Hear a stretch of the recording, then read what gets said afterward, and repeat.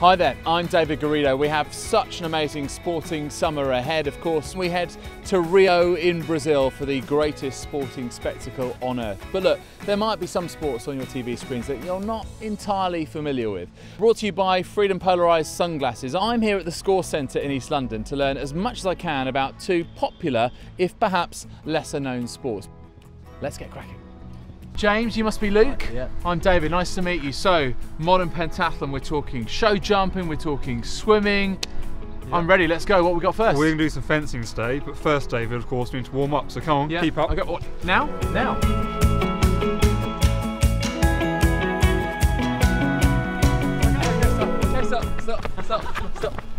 Stop. Okay. So the running bit of modern pentathlon already I know I'm probably going to struggle with. The modern pentathlon. James, how did it come about? Because it's been around for a while, hasn't it? So it starts with the creation of the modern Olympics in 1912 with Pierre, the founder, wanted to get the essence of an ultimate soldier stuck behind enemy lines who could escape using pistol, sword, land and sea, also using a horse if necessary.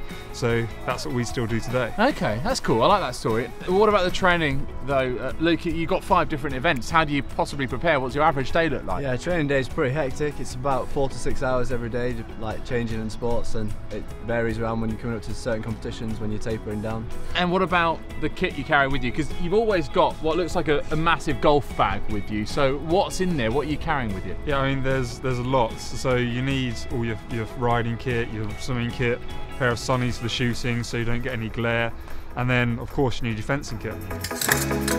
Here is a fun fencing fact for you. In 1968, a Soviet athlete, Boris Onishenko, clever guy actually, what he did was he installed a button hidden away inside the guard of his épée so that he could press it at the pivotal moment so that it looked like his light had come up and he had scored a point. And he was caught by a Brit, he was disqualified, and he was banned as well, and he was forever thereafter known as Boris Onishenko.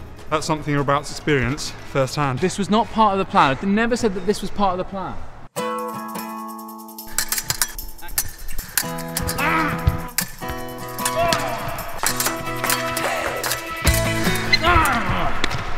Oh, I honestly thought I had you. For once. James, thank you very much. Thank you very much. Enjoyed that. Right, so, from one of the most historic, one of the oldest sports, to one of the newest, beach volleyball.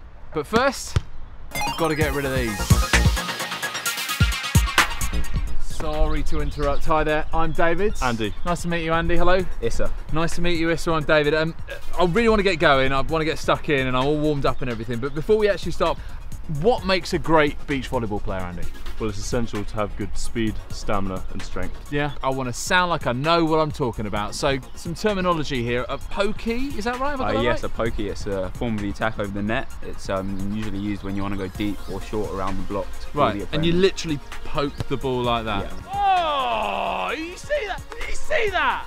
I mean, it seems like, as far as you're concerned, all you need is a good beach court and it not to be raining, and you can play beach volleyball, is that right? Yes, however, when it's sunny outside, you need a good pair of polarised glasses to reduce the glare and keep your eye on the ball. Yeah, perfect. Right, let's go. Let's get cracking, awesome. Boys.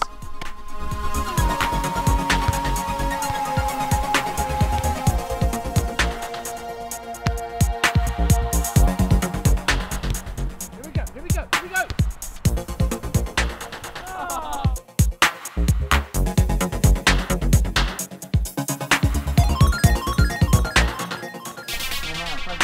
Andy, thank you very much.